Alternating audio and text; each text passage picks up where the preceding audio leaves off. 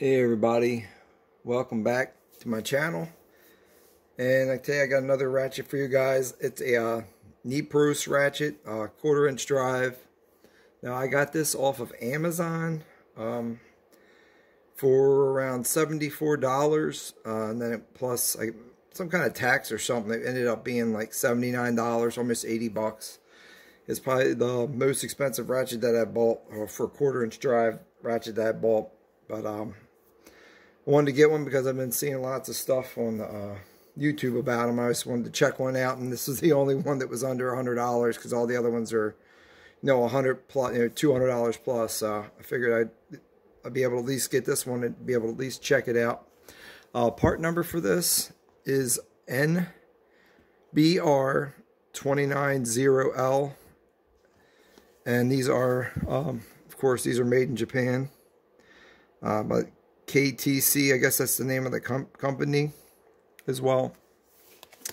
And it does come in the packaging's really nice. I've kind of already opened this up and looked at it, and I've already found something that I already don't like. I've already got a little complaint about it. But these are this is a 90-tooth ratchet. The chroming on it is very nice. It's nice and shiny. The handle on it's got this little indentation down here, but you see your hands, you kind of just grab it up here. So it is 7.1 inches, so it's 7 inches long. Just check that with the tape measure real quick, just to see if it's around 7 inches. And actually, it looks like it's a little bit little under 7 inches right there. Looks like it's like 6 7/8 inches long.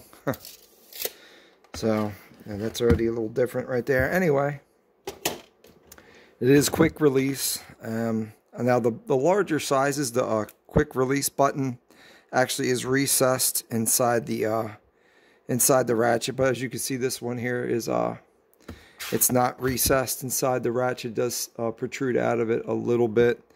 And then your reverse switch here, it's pretty good. It's not real easy, so it does engage really well when you switch it back and forth. On here, as you can see on the top, it says innovative 90 gear, nepros with the 90 on it. And this is all etched into it, laser etched into it. And then down here on the handle, you do have the part number with the KTC Japan on there, 1C, with the nepros, and it's all, like I said, it's laser etched in there. Now the only problem I had with this was, as you can see here, these hex screws are the Phillips screws that came in it. That's how they came, and I was like, how am I going to get this thing open? So I tried a bunch of different bits, and I actually had to take a straight bit, a 1.5, and I take it and tap it with a hammer to get it to, because the threads are, because the top of the screws are so messed up, I actually got them to come loose.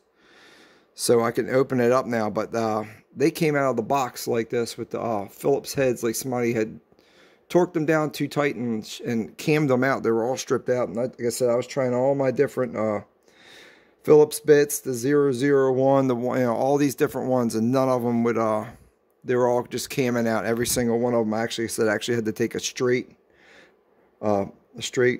Phillips, or not Phillips, a flathead, small flathead, and just like tap it down in there and just try and straighten it where it was cammed out at, and actually got them to come out. So I'm not real happy with that. They should have used Torx fasteners in this head too, or something, because like I said, they shouldn't have sent that out, shipped it out like that with the bolts stripped out like that, because these are supposed to be just be able to get in here and service these heads if you ever get junk in there, clean them out or anything. So like I said, that was the only thing that I've seen so far that I didn't like. But other than that, we go ahead and I'm gonna pop this inside apart and show you guys the inside. So I may send them a picture of the screws and see if they'll send me out some new screws, because whoever whoever put this together over tightened them and like demolished the screws in it. So I noticed when I took these off, I did not see any Loctite, which is a good thing, because these things had Loctite on them. I might have not been able to get them out because they were so, like I said, the screws were so far stripped out. But as you can see, there's no, it didn't come with any Loctite, so I'm gonna put them off to the side. But if they won't send me screws, I'll have to see if I can. I'll have to figure out what the thread count is and go online and see if I can find some myself. So here's the plate here. It looks like it's about 1/8 of an inch thick or whatnot. It does come with light oil on it on the inside, so it does come oiled. And here's the inside of your ratchet here, guys. If you guys can see that. Trying to let it without the glare. Get good focus. There we go. So there's our ratchet. It does have a single pawl, floating pawl inside of it. And there is your 90 tooth gear as well. And it's got a nice chrome button on the side as well. So that's that. Let me see if I can get my tweezers out and we can pull some of this apart. I'll show you the rest of this, the inside of this. So here's the pawl. Here's your pawl, and it's a pretty basic design. There's no markings on it or anything like that on this pawl. Both sides of the pawl are the same, so when you go to put it back together, you're not going to have any issues with putting it back together. And it looks like there's to be about 6 or 7 teeth of engagement per side when you do put it back together. And it does have one detent in the there you go, one detent inside the head here. And this piece here is solid. This is a solid piece. I know usually when you get these detents, this piece here is usually hollow and the spring sits in it. So the spring is not actually in this. The spring is actually, looks like it's down inside the switch here of the arm. So the switch isn't, the spring's down inside this here. And they actually did use a Torx bit for the other side to hold the switch to the pole. So we're going to go and figure out what size this is. Let's try the T5. And it is a T5. So it's T5 for the reversing switch, and then Phillips screws for the plate that were stripped out. And here's the switch, the bolt, the Torx bit for the bolt, and I can't really tell. It may have some kind of really light Loctite on there. I'm not real sure. So here is there's that, and then here is your reversing switch, and it looks like it's a piece of cast aluminum, maybe something. It's cast, and it's also got some painted on the outside. It's coated with a black paint on the outside. And then here is your switch here, and I'm gonna see if I can push this out. And that, you got to be careful when you're pushing it out, because there is a detent that's down inside the body of the ratchet. And as you can see here, here is the spring for the detent for the reversing switch. I don't know if we get it to focus.